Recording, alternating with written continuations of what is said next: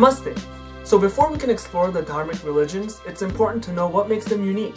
The world's religions can be divided into two groups, Eastern and Western. The Eastern religions include the religions of India and Eastern Asia. The Western religions, also known as the Abrahamic religions, include Judaism, Christianity, and Islam. India has given birth to four of the world's major religions, which are Hinduism, Buddhism, Jainism, and Sikhism.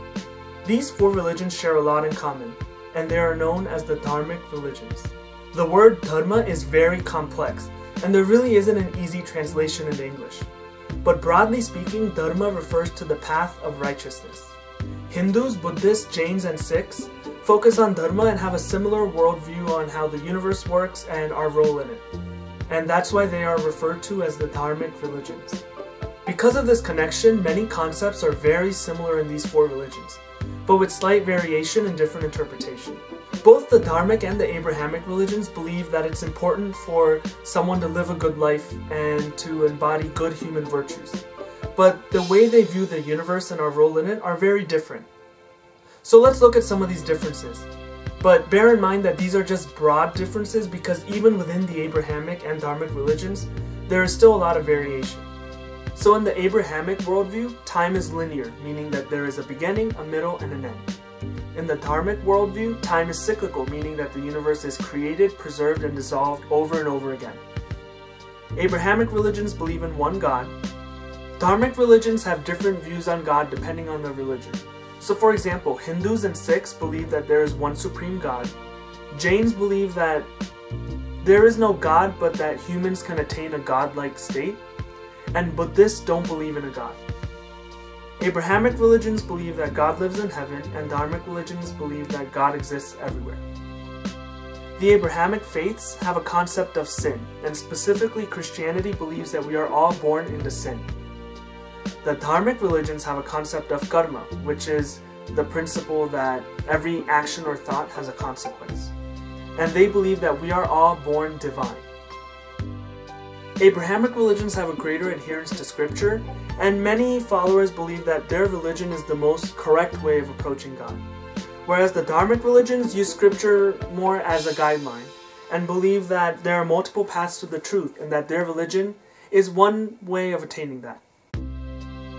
Abrahamic religions believe in divine revelation, meaning that there was a prophet who received a revelation from God, and that he conveys those thoughts onto more people.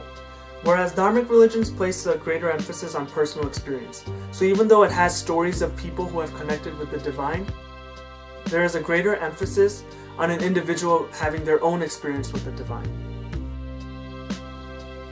The Abrahamic religions believe in one lifetime, whereas the Dharmic religions believe in reincarnation. The Abrahamic faiths believe that God created humans in his image, whereas the Dharmic religions believe in evolution, meaning that we all started out as plants, then became animals, and then finally became humans, and that process of evolution is still going on.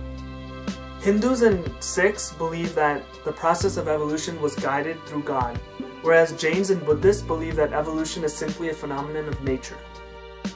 Abrahamic religions place a greater emphasis on its history, meaning that it's important for the followers to know when certain events happened and when certain people had revelations from God. In the Dharmic religions, there's a greater emphasis on the actual ideas. So the timeline of the story or the events of the story are not as important as the actual morals of the story. Abrahamic religions believe that we can be united through religion. So for example, if you're a Christian, you regard other Christians as being part of your family because you all share a common belief.